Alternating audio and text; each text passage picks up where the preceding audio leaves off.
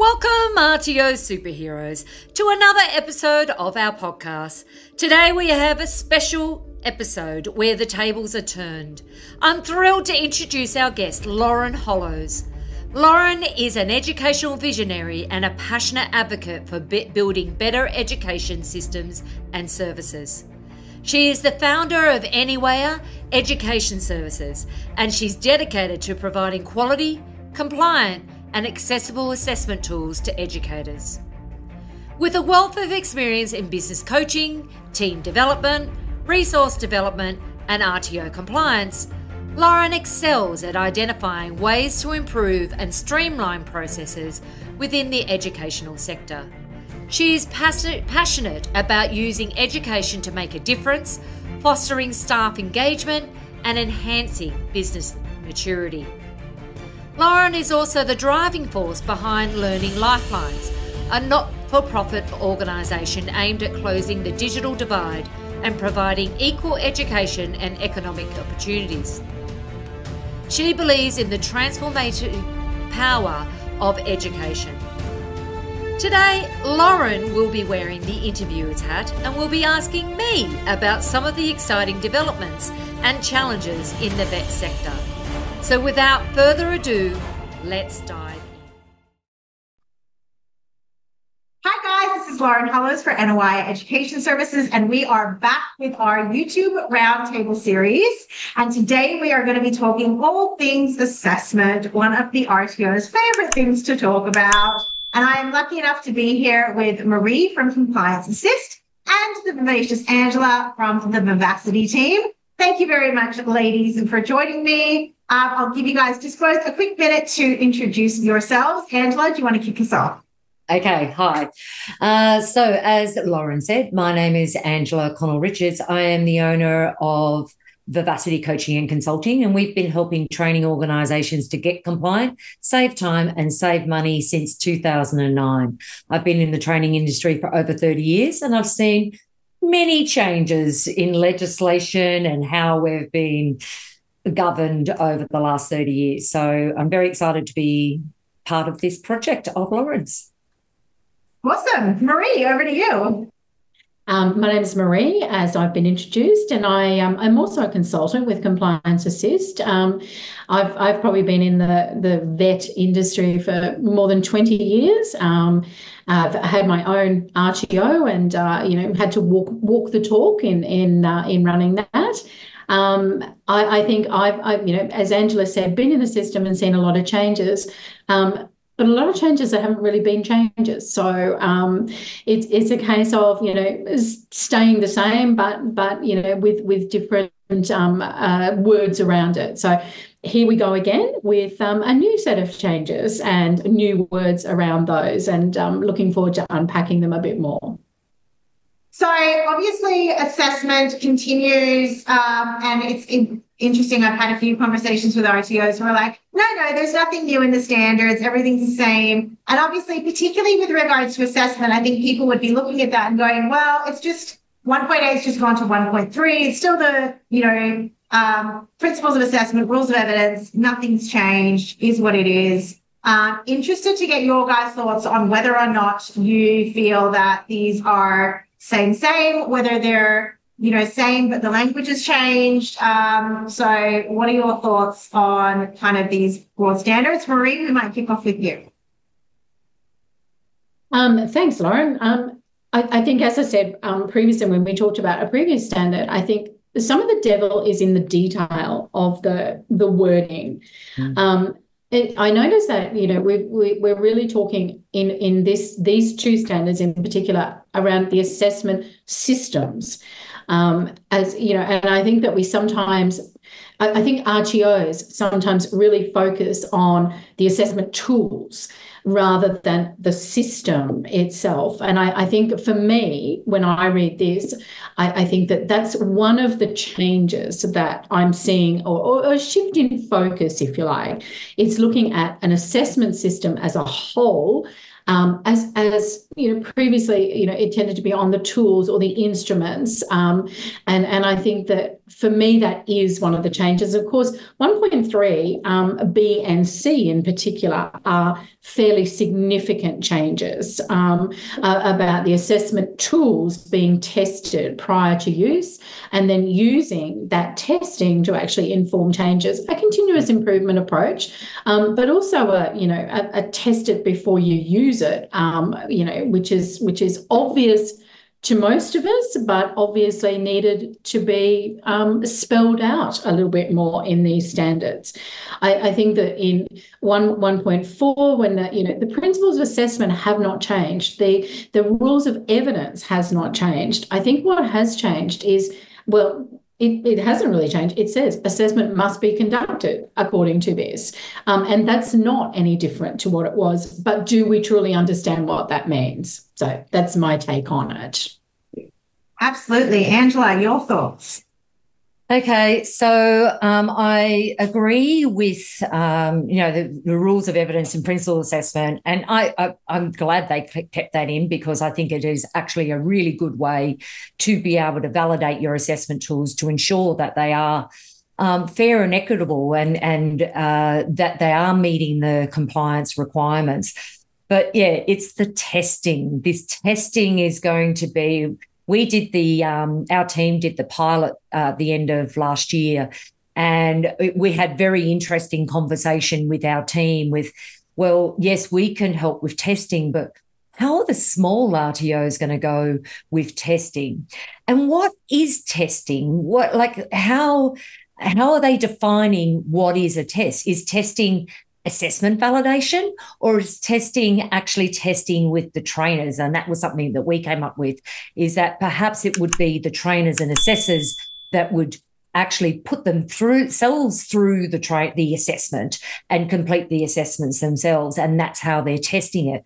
Or are they getting a pilot group and testing it with a pilot group? So I'm really interested to see when the user guide comes out. So they're going to be working on the second half of this year.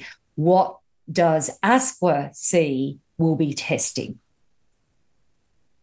Yeah, I agree. I think that the testing component is definitely going to be super interesting. And I guess one of the things that I'm interested to find out, because obviously there are so many words in these new standards that kind of jump out from an audit perspective.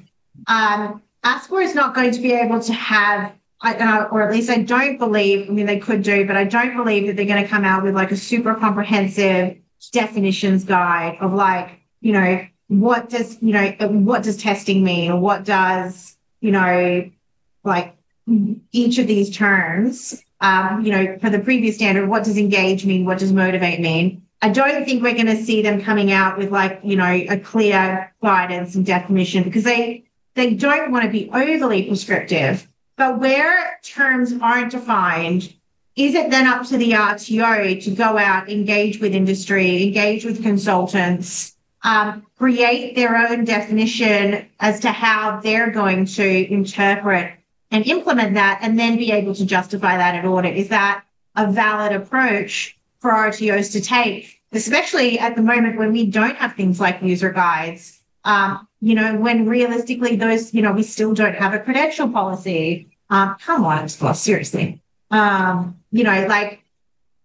Is that really the only rational approach that RTOs can take to kind of navigate their way through this when they're updating their policies, when they're thinking about how they're going to implement new processes and things like that? What are your thoughts on that?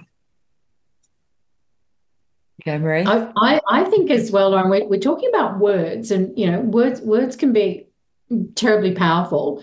And I think when I saw a previous draft of these standards come out, this 1.3 in particular was basically using the word validate or pre-validate prior to use. And I think, a lot of the feedback that I saw go through was, don't use the word validate because it has a different meaning in terms of, what we've understood that meaning to be.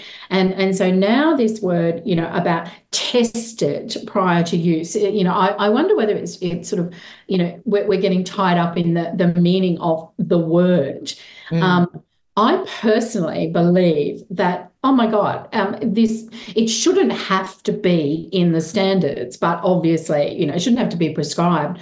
But surely, you would be actually looking at whether you use the word tested, but, the next part of it is, for me, to ensure that assessment can be conducted in a way. So it's less about the testing, but it is, does this assessment work? Is it the right method? Are we assessing our practical skills in a way that, really, are consistent with the principles of assessment? So it's whether we look at I think a lot of people might look at this and interpret it that you have to pilot this.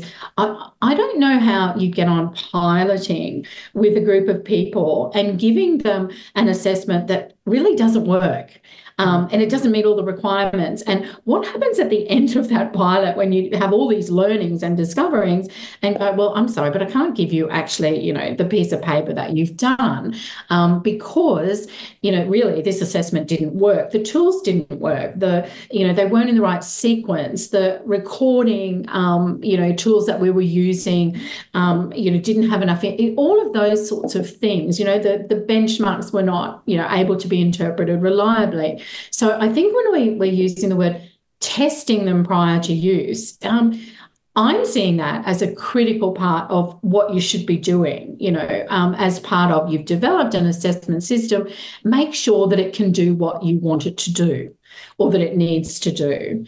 Rather than it being, I have to trial it on group students, then, what happens if you trial it and find out that it really didn't meet the requirements? What happens to all those students? That's my initial thought. Yeah. Okay. So from my perspective, because we've got a whole other thing that's happening. We've got the qualifications reform as well. So all of the training products that we have are going to be totally different to what we're used to now. So I was interested with this being placed in here that it's very similar. It's validation. It's rules of evidence, principle assessment.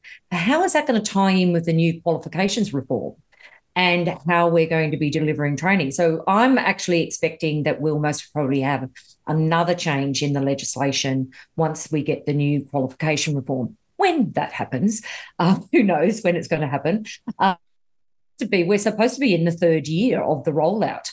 And it started with, according to their roadmap, it's supposed to be we're in the third year. The first part was micro-credentialing. So it was very interesting with how really encouraging RTOs to take up micro-credentialing and build micro-credential courses. But I haven't seen a lot of change happening with that, and I haven't seen a lot of change happen with the qualifications reform as well. So testing, is it just another word for validation, or is it we are validating the assessment tool and then trialing it and testing it? I remember back when I was a trainer assessor many, many years ago, and I used to write assessment tools and test them on my students all the time because I had no choice. So it was like the RTO I worked for, that was my responsibility to write assessment tools, and I would write the assessment tool, test it. That didn't work. Better change that and gather more evidence. And it was a constant to and fro with okay, let's see if this works. If it doesn't work, oh, hold on, the students didn't understand that. Maybe I need to change the wording of the questions. And this is something I think all trainers and assessors should be doing now. They should be adjusting their training and assessment tools as they're using them. And I call this, you've got pre-assessment validation, post-assessment validation. This is validation during assessment. We should be changing and adapting our assessment tools to meet the student needs on an ongoing basis and making sure that they work. And I think this is where, because all of us came up probably through that era of like, hey, you're training on Monday, here's your class, this is what you'll be teaching, you'll now need to spend the weekend creating your assessments, creating your training materials, creating your this, that, and the other. And I was like, oh, okay, cool. All right, no worries. But now in this era of like everything has to be so clearly evidenced, trainers have been removed from that assessment, like that assessment design process in particular. I think the good RTOs do take on feedback from their assessors of like, this question isn't working. This, we're going to make an adaptation in this way. But I also get the fear of so many compliance and curriculum development people that turn around and go, if you change my tools, right? Actually, no, sorry, you actually can't change my tools. Like, end of story, you can't change my tools. If you're going to make a change, you need to submit this form, you need to go through this process. And a lot of trainers look at everything that they've got in their thing and they go, look, I'm putting that in the too hard box. So I find it interesting that this has been brought out of like 1.5, which is very specifically focused on validation. And I think you're both right in that this is definitely meant for providing clear evidence that before you just roll it out, so you don't go and buy the off-the-shelf assessment tools and roll them out directly to your students, that there is some process that happens before that occurs to make sure that what you're going to be doing is going to, as you said, like meet your assessment system. The interesting thing, as you were talking about before, Angela, you were talking about AI. I think one of the interesting things is like, who is going to be doing this? Does it have to be done because validation very explicitly says it has to be done by people who hold all of these things, right? This assessment testing does not have that requirement to it as such. So I wonder if this is like one of the areas where we can look at it and make the argument and go, well, look, we have a system that does this. We have we utilize AI to test it. I test my questions with AI all the time. I go, here's the question, give me an answer. And if it gives me an answer that's like way left of field, I'll go on to a different AI. So like if I test it in GPT, I'll then go and test it in Gemini and go, well, what do you think? And if both of them are coming up with something completely different, I'm going, I'm phrasing this question in the wrong sort of way, right? So is that me testing my tools? But it's not a person testing my tools. It might be I created some recipes last night for a baking unit, and then I ran them through ChatGPT and I went, do they meet all of these requirements? So I was just testing myself to kind of go, okay, have I covered everything? And he was like, well, you haven't explicitly covered this. And I was like, I have covered that. But you're right, I haven't explicitly covered that. Do you know what I mean? So is that testing? Because it's done, I think this is one of the areas where we could see some of these sort of things come into play. And I think something that's really important that we need to focus on is it's not just testing the tool, it's testing the tool in specifically for your learner cohort. So it's who is your target market, who is outlined on your training and assessment strategy, and how are you ensuring that your assessment tools are meeting the requirements of that learner cohort. I think that's one thing that we really need to be incorporating in, and it doesn't specifically say that in here, but it is part of our learner journey, is that we're ensuring that we're delivering training and assessment that meets the learner cohort needs. And no one assessment tool can't meet all the different types of learner cohorts that are out there. So we need to contextualize it for our learner cohort.